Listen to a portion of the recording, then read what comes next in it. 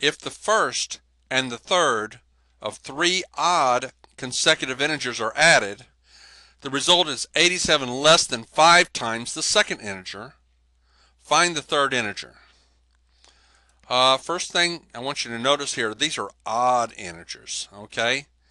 For instance, on pages of a book, if you went from one odd page to the next, let's see what we do here. Page 1, what's the next odd integer? 1, 3, 5, 7, right? You'd go to 3, wouldn't you? What do you do with 1 to get up to 3? You add 2 to it, don't you? So your next odd integer is 3.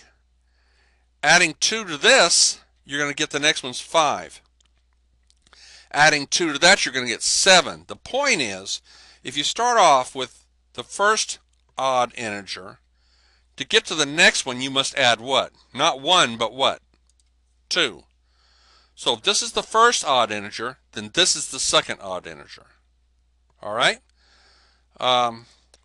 So my odd integers. First is x. X plus 2 would be the second one. And if you add 2 to this, you're going to have x plus 4.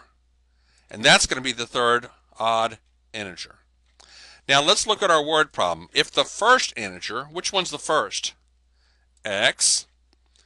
And the third, that would be x plus 4. Okay, you're going to do what with those? You're going to add them. It says they are added.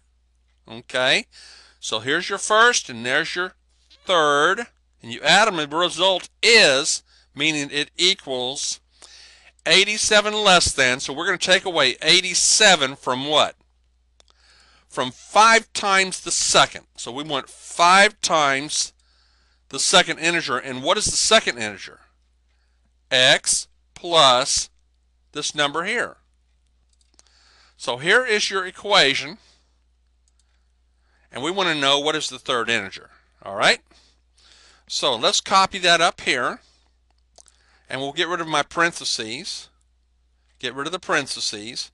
To do that, we're going to go 5 times x plus 5 times 2. And don't forget your negative 87. All right? So x and x is 2x. That's 5x minus 77.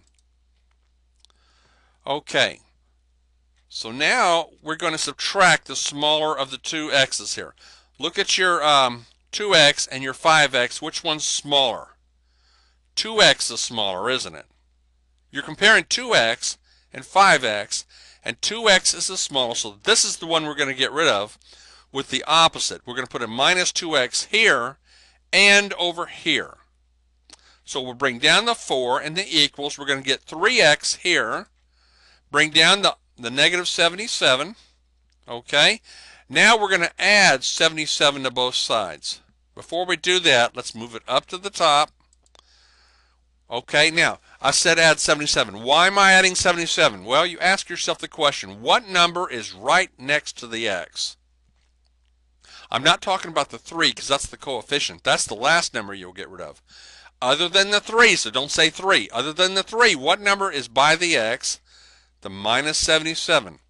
We need to get rid of this number by adding 77 here and here. When you add these, you get 81 equals, bring down the 3x. Now we're going to get rid of the 3. Now you get rid of the coefficient. Divide this by 3 and divide this by 3. So this goes 27 times. That's x. So let me write this to say x equals 27. That's your first odd integer. Your next odd integer is 2 more than that.